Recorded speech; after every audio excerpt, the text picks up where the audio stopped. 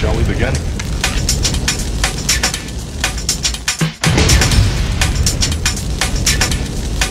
Let's begin now. I want to let you guys know this is your last week to enter for the contest to win a Nezuko figurine. I will be announcing the winner by this recording at the end of this week on the weekend. And all you have to do to enter to win is put your favorite Demon Slayer character. It could be from the manga or the anime. And also hit subscribe, of course, as the biggest thing. And like any of my Demon Slayer videos, and you have a chance to win the awesome Nezuko figurine. So let's get into it. Wow. Wow. You had the first half, you had you would call it a recap of the Mugen Train arc. You had the film that came out.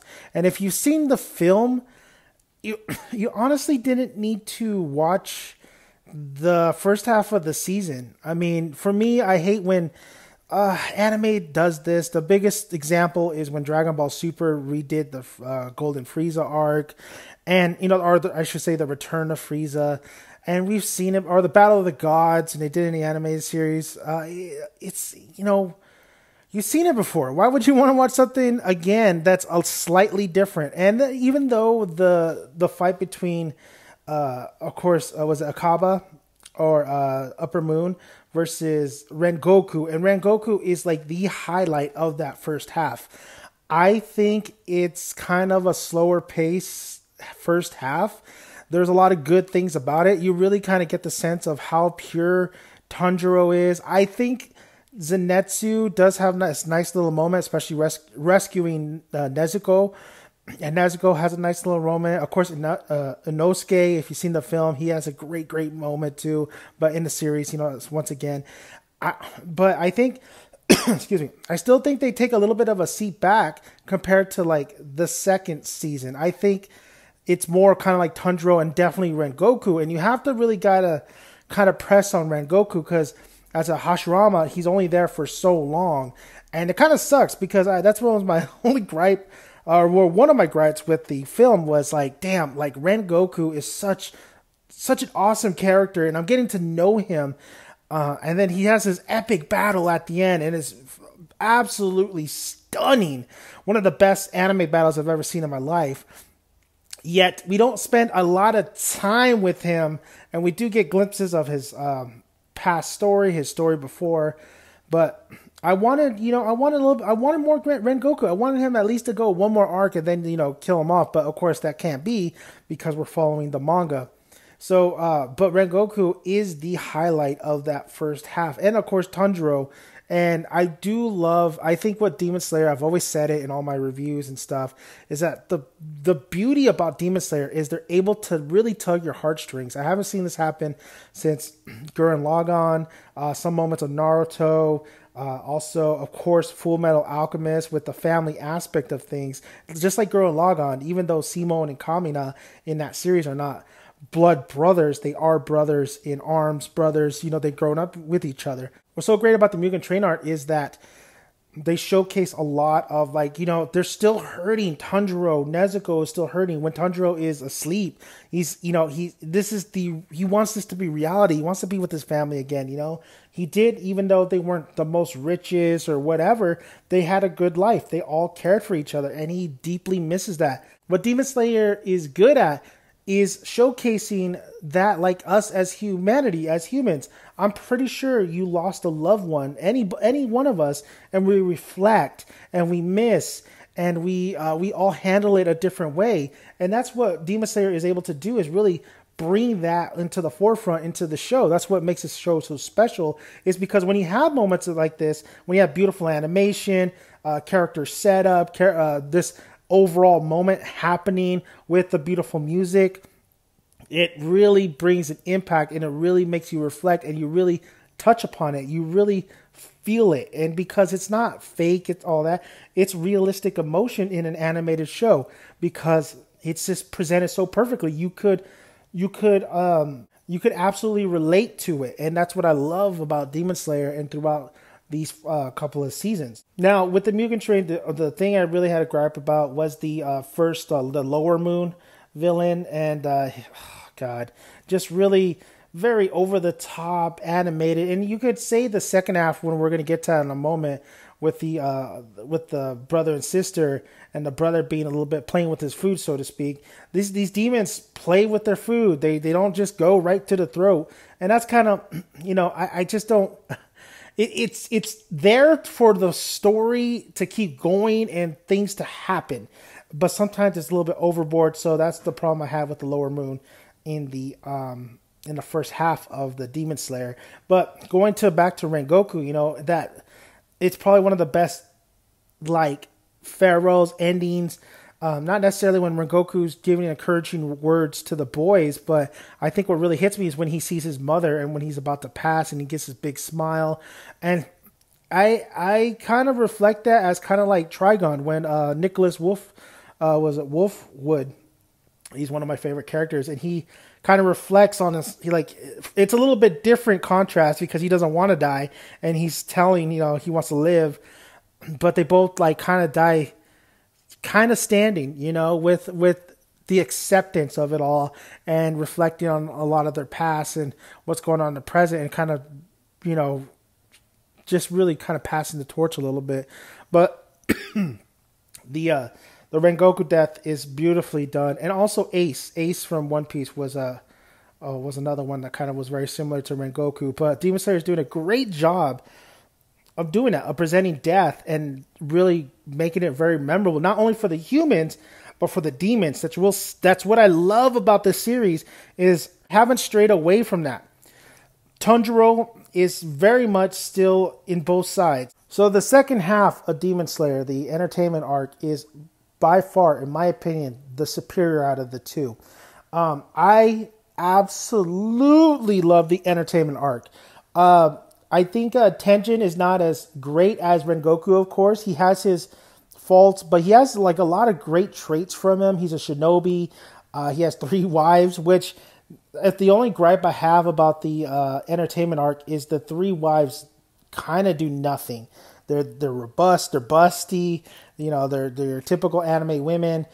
They have typical anime traits. One's like, cries a lot. One's is like stern with the other one. One is very innocent, pure, is always looking after, kind of like the mother figure of everybody.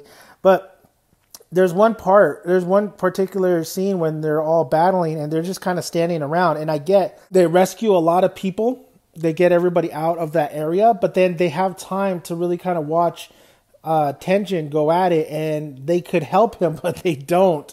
And I know one's injured or one's poisoned, but it just didn't make any sense to me. Like, they're just really just standing there. And yeah, they could have definitely been used a lot better. That's the one critique I have, is if you're going to have these characters, just don't have them for looks and, comedy aspects to it. Use them. And the series has been able to use a lot of these characters they present, but I just really think they dropped the ball on Tenjin's wives.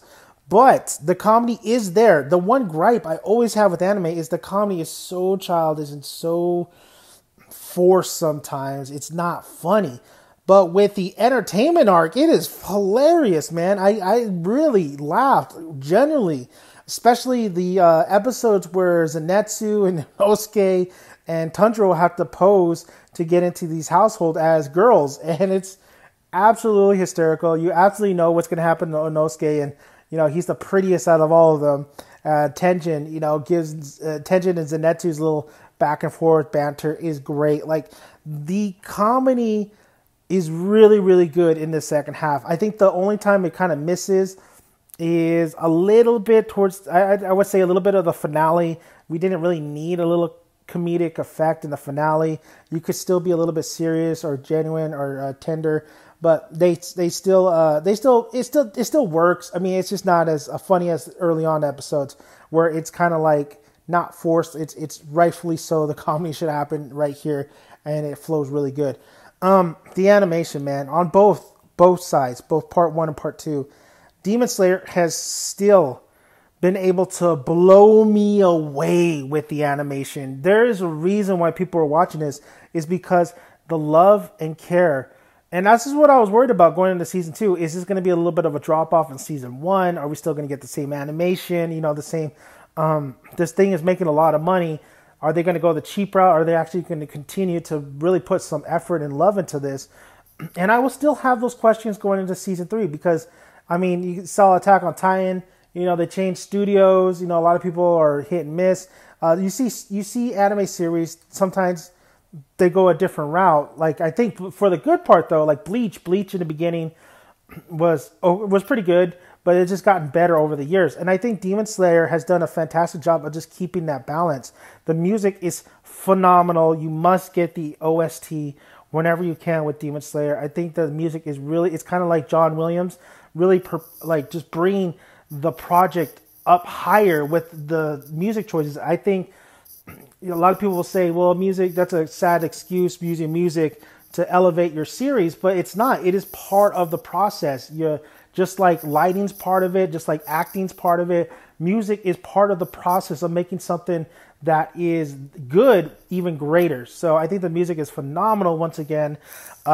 This is kind of crazy. Like some of the parts in there, you know, it takes me aback sometimes because sometimes I'm just watching kind of like a battle. It seems like shonen where I'm seeing like, you know, Naruto in my eyes or One Piece. But then there's like the demons, you know, are eating people. There's really crazy deaths. There's decapitation.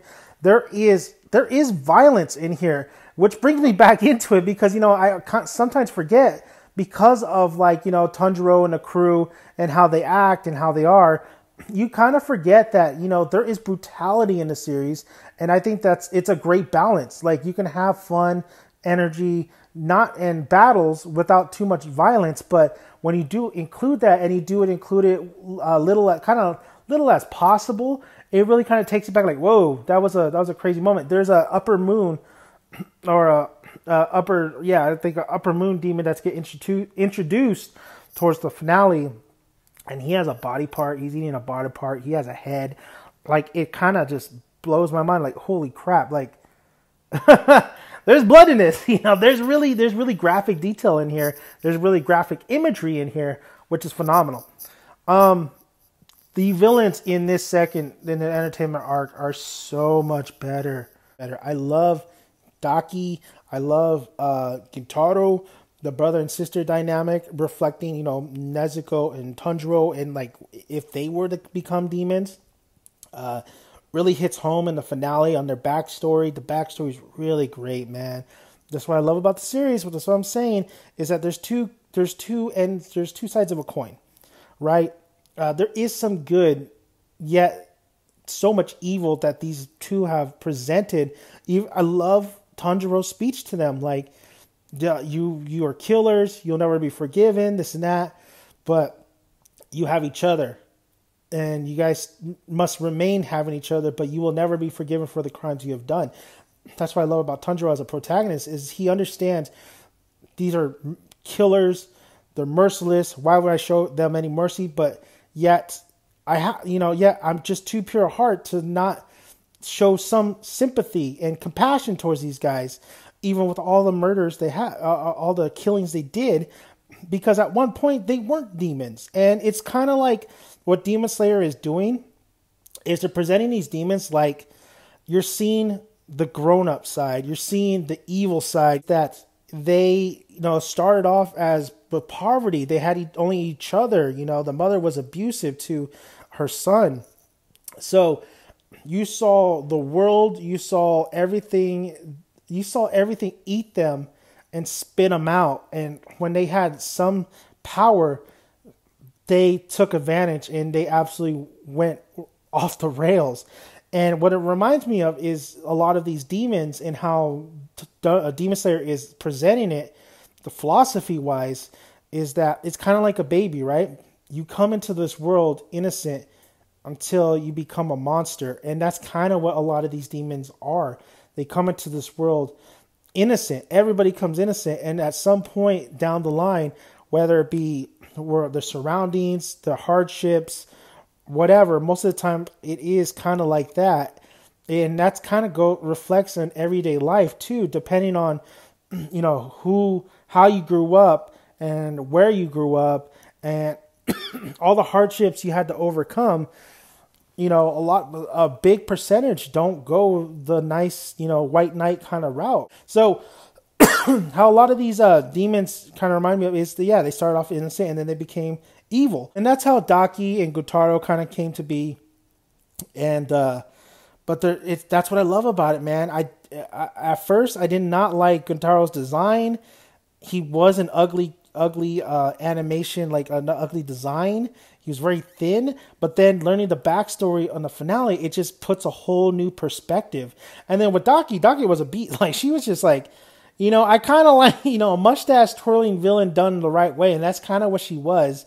And then her philosophy of them being ugly. But then the finale really brings everything together, and really you understand why they're kind of like that and why they think of people as either ugly or beautiful, and why they hate pretty much kind of either one. But like, you understand, the finale really brings everything together. So from beginning to end on this entertainment arc, it really came full circle. It really... there's critiques in there, yes, like I said, but I think like they came to play. I think Inosuke has some great moments in here, man. Funny moments too. I think when he really was like the star of the show, when he had Daki's head and he's like laughing and he's like, oh, and he's coming up with a plan. Tanjiro's following the plan, and Tanjiro, you thought the first half. The first half showcased his innocent pureness and, his goal to get Nezuko back to human. But here, you show his his stubbornness to die. This dude really was jacked up in the second half, and I loved it. We want our protagonist to really try to overcome a lot of obstacles, especially when he can't reach that full potential, and it's realistic that he's not going to go full on, Nine Tails. The dude he's still training. He goes pretty far, but he's just not far enough. He needs help. That's what I love about Tanjiro, is he needs help. It's a team anime. Zenitsu asleep. My boy Zenitsu gets so much shine in this one, man. I loved it. Even though he has only one move, he's still working with that one move. He's delivering. He's laying the final blow, baby. And Nezuko, man, when Nezuko turned full demon, everybody was talking about that. And then learning about her power, her abilities to heal, to get rid of poison and use some of that demon abilities that she hasn't had before was great too. I mean, it's kind of a cop out a little bit, but I'll go with it. I thought Tenjin should have probably passed, but knowing his kind of a little bit of his backstory too, and that's another kind of weak point, is that Tenjin is just not as interesting as Rengoku, and I think a lot of that is Rengoku is a little bit more of Rengoku is just a better overall kind of like you really relate to him more, I believe, and you just really like him more than Tenjin. But don't get me wrong, I like Tenjin too. Tenjin was a badass in here, and I love his spectacular attacks throughout the fight too. And the fighting was amazing. The animation was amazing. Muzan, showcases here and there, but you don't really need the big bad villain, because you had really strong villains in the second entertainment arc act, and of course in the first part as well at the end. Akaba or Kaza or whatever his name is, he was just the pure strength and his enjoyment of taking out Rengoku, and him wanting to turn him to a demon. That was so fascinating. And here too, Tanjiro gets offered to be turned into a demon, and then he kind of runs and books it. I'm kind of like, oh damn, that's Tanjiro's. I mean, I don't blame him, but him having a plan to take out these guys was a great kind of like misled me a little bit. So Demon Slayer season 2 is everything I wanted, man. I mean, I think the Train of Mugen movie, I'd rather just kind of watch that if I were to go back to that arc, but I don't think I would go back to the arc, honestly. I think I would go to the entertainment arc, or the entertainment district arc. I think it's just a superior arc. It's more fun. It flows better. It's not necessarily mysterious. You know that there's demon, and you know what they're trying to do. But when you get to when they're about to do battle with Daki, and then goes on from there, it just becomes more entertaining because the fights are so good in this series. Of course, they leave it at cliffhanger every episode, but now that you can binge it, it's so worth going back to. There was many times where I'm just like, I got to go back and watch that episode because it was that damn good. Because it was that damn good. Even the slower moments are that great. The comedic moments works. So, putting the two arcs together, a solid season. I would give it a 9 out of 10. Like, I love Demon Slayer Season 2 just as much as I love Demon Slayer Season 1. And I look forward to Demon Slayer Season 3. So, my favorite is still... my favorite is Kanao. You'll see why. My favorite is still Tanjiro. One of my favorite protagonists is still Tanjiro. Tanjiro really shines in this, but I'm glad the boys get more shine in this too. It seems like it's a kind of a balancing act and everybody's getting their moments. So I'm absolutely looking forward to more future Demon Slayer stuff. But what did you guys think about Demon Slayer Season 2? Did you guys love it? I know a lot of people love this season, and especially me. Like I said, you guys... good luck on the Nezuko figurine, the giveaway. I will announce the winner at the end of the week. And I'm Dan the Manky Son. Be sure to hit the subscribe button and like the video. And let me know your thoughts on Demon Slayer Season 2. So, that's my review, guys.